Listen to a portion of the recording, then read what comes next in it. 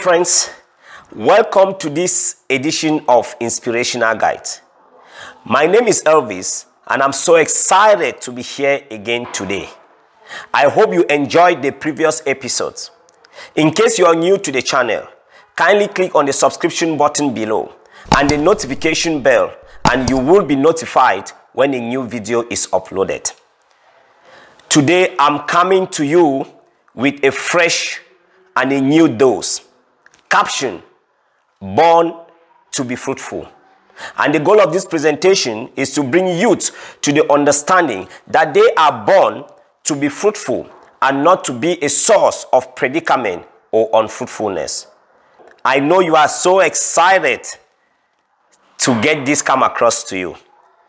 So why not sit back, relax, get yourself ready, and I will be right back.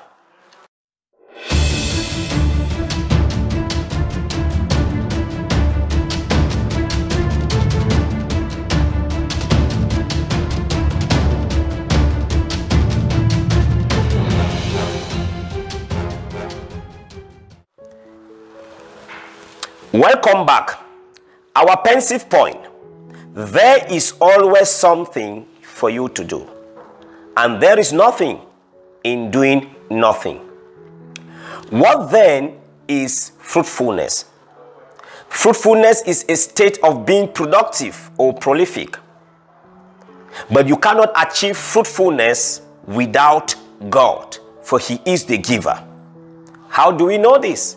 Scripture speaking in Genesis 1:28, and God speaking to them, saying, "Be fruitful and multiply and replenish the earth." So fruitfulness leads to multiplication and dominion in all your endeavors. When you are fruitful, it gives meaning to your life, hence making you useful. Since this cannot be achieved on a platform of laziness, it is but important that we work hard and diligently to make ourselves candidates.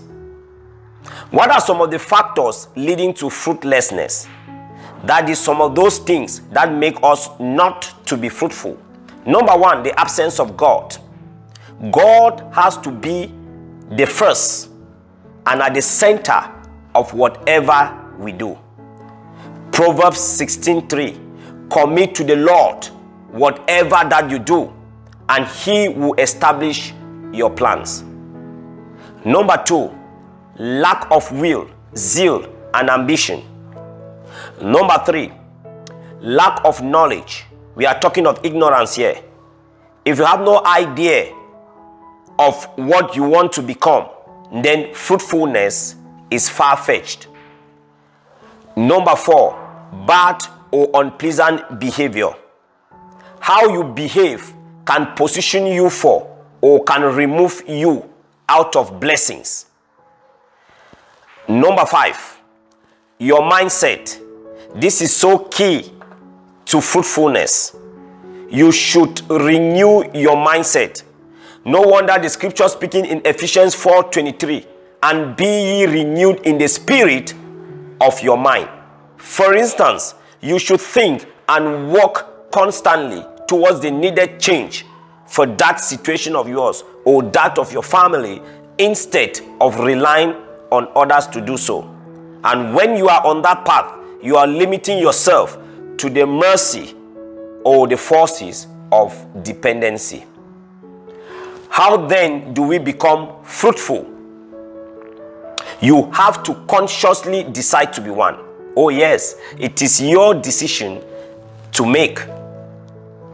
Number two, position yourself to walk with God. This is so important and we cannot overemphasize this. God is the one who makes us fruitful. He is the giver of fruitfulness. No wonder the Bible speaking in John 15:4, abide in me and I in you. For the branch cannot bear any fruit of itself except it abide to the vine. So you have to abide in God in whatever thing you do, so that He prospers you and makes you fruitful. Number three, define a career path. Set reasonable long and short-term goals. Number 4 point of how to become fruitful. You have to prune yourself of unwanted character. Work diligently, and above all, be disciplined. Number 5, reflect purposely on what you currently do, and also reflect on your values and your beliefs. Now, I would like us to discuss some of the outcomes of not being fruitful. What do you stand to lose if you are not fruitful? Number 1, it leads to stagnation and increase in poverty rate, both at the individual and at the family level. Number 2, it promotes and increases the rate of dependency on others, hence impeding progress. Number 3, it builds up hatred and kills love amongst family members and friends. Of course, this is a heavy killer of love. When you are not fruitful, they tend to be hatred, all around you and even among other people. For instance, there are some people, family members and friends inclusive, that get angry and develop hatred for others simply because they are progressing or they are fruitful in life, making them look as if they are the source of their retrogression. No, no, no. They are not the cause. You are the issue simply because you are lazy. So, friends, wake up. Number 4, being fruitless ushers you to the realm of shame, envy, frustration, lack and want, lack of blessings, and which may result to increase suicidal rate. You agree with me that there are many people that have cut their life short and they have committed suicide simply because they feel they have nothing to offer to themselves or to other people. The Bible speaking in Matthew 7:19, every tree that does not bear good fruit is cut down and thrown into the fire. So you wouldn't want to be that tree. Number 5, when you are unproductive, you cannot support your parents, friends, family members, and others, and that may result to their untimely demise or can attract parental curses. You also agree with me here that there are some parents that have repeatedly cursed their children simply because they cannot support them or help them in time of need. Number 6, not being fruitful hinders societal growth and retards development, both educationally, socially, and economically. Now, what are some of the outcomes of being fruitful? Now, if you work hard, you work diligently, and you are fruitful, what are some of the things you stand to gain? Number 1, it results to self-growth, progress, and establishment in life. The book of 1 Timothy chapter 4 verse 15. Practice these things, immerse yourself in them, so that all may see your progress. So as you practice them, as you make yourself fruitful, progress is on your way. Number 2, it empowers the family and curbs dependency rate, thereby improving living standards and lifestyle. Of course, once there's fruitfulness, you stand the chance of improving your family. Once there is fruitfulness, the family situation, living standards, and otherwise stand a chance of being improved. Number 3, people who are fruitful, they become a blessing to others, which kills, destroys, or reduces stagnation rate and poverty rate, leading to continuous or increased blessings. Of course, when you are a source of blessing to others, you stand a chance of being blessed abundantly. The scripture confirms this in Proverbs 11:25.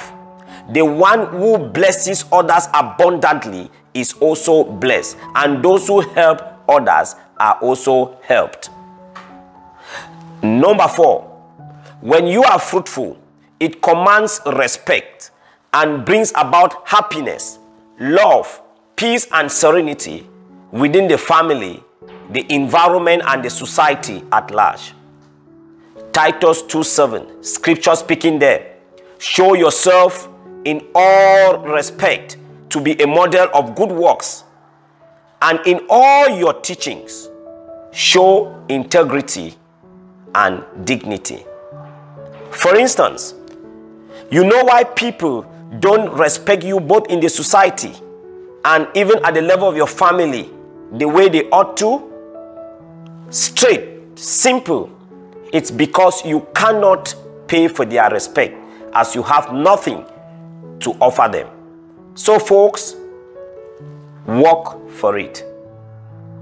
Number 5, as you are fruitful, you become relevant to society and a reference which people cannot despise. Also, you know why people don't call you as often as you thought they would? It's simply because you have nothing to bless them with. So if you want to see people reaching out to you, if you want to see people calling you the way you expect them to do, sit up, get yourself fruitful, and you see them coming to you. Point to note: you were born to be productive and useful in life, and to positively fill a gap in the society. Take note of the point, positive, because there are some people that only exist in the society, but they are not living in the society because they are not fruitful. Their path cannot be traced. Number 2, you have to note that you were born to be a source of blessing to others and not always expect others to bless you. Scriptures confirms this in Matthew 7:12. So whatever you wish that others will do to you, do also to them. Of course, that is the law of the prophets. For instance, you are supposed to be a source of blessings to your parents, family members, friends, and the society at large, and not to be a source of nuisance, sorrow, burden, a source of predicament or embarrassment. So think about it. Think of blessing others as well. Number 3, you need to take actions to be fruitful. It is not on the palms of the lazy. You have to take actions to become relevant, have something to offer, and be a source of blessing. Number 4, and the most important one, remember to put God first and always for Him to light up your path. The scripture speaking in Proverbs 4:18, but the path of the just is as the shining light that shineth more and more unto a perfect day. As God's light shines upon you, fruitfulness is on your palms. In conclusion, do it now. This is the only reason you took off time to watch this video. Scriptures speaking in James 4:17. So whosoever knows the right thing to do and fails to do it, for him it is sin. Not only doing it, I must admonish you, but know that time is not on your side. How do we know this? Scriptures confirms, as the Bible speaking in Romans 13:11, and do this, understanding the present time, for the hour has come for you to wake up from slumber. So folks, it is in the doing. It is when you take actions. It is when you take actions. I want to leave you with the words of my father in the faith, Bishop David Oyedepo, that youth and the young people need to be responsible, and they need to be value-adding citizens of the earth. End of quote. So folks, go to work. Become fruitful. Become useful. Become a source of blessing. Be responsible so as to add value both to yourself and to society. And then you come share with us. If you enjoyed this video, kindly click on the subscription button below and the notification bell, and you will be notified when a new video is uploaded. You can like and share to friends and loved ones.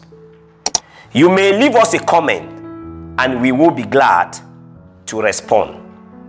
From me to you, it is peace.